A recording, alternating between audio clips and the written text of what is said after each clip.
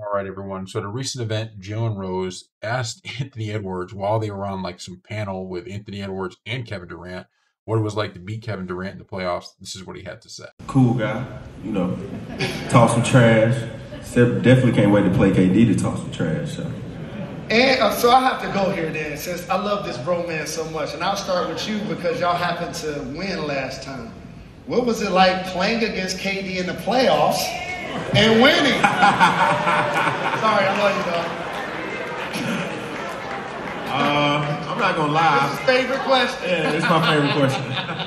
I'm not gonna lie, I felt bad a little bit. Only because he's my favorite player of all time. I didn't want to send him home like that.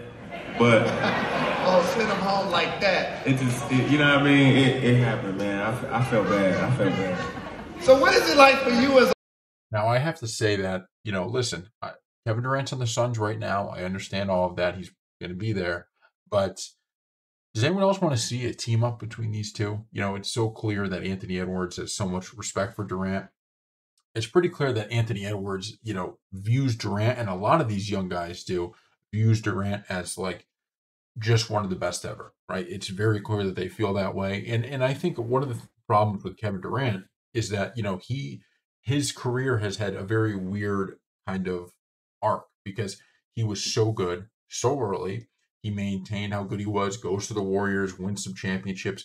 And then after that, he goes to the Nets and he goes to the Suns. And since then, he's kind of been taken out of those conversations. And it's not really fair because he's still just as good as he's ever been. It's just he's been in some really, I don't want to say bad spots, but just he's had some unfortunate things that, whether it's injuries to teams, injuries to players, you had the Kyrie Vax thing, right? Which the unfortunate part in that was that, he couldn't play for portions of that season and it ended up becoming somewhat of a distraction. So that we've seen that now, right? So that's the only reason Kevin Durant isn't talked about the same way I think, he once was. And I think this Olympics reopened people's eyes to, holy crap, Kevin Durant's still really good, right? Like he's still, if you were picking players for one game, Durant's, he's going quick. Okay. This idea that Durant isn't going, he's going quick. He can score the ball and he scores it efficiently. And I would just love to see a Kevin Durant, Anthony Edwards, team up at some point because